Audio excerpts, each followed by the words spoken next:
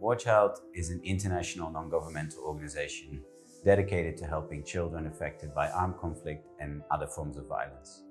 Cyprus is a relatively small country, and as a share of the total population is hosting more refugees and asylum seekers than any other EU country. War Child in Cyprus therefore seeks to support refugee and asylum seeker children. We do this by offering individual and group-based activities that help children deal with trauma, build self-confidence and emotional resilience, and develop positive social connections with the people around them. A new grant from the US Embassy in Cyprus will support us to expand our program activities with unaccompanied children.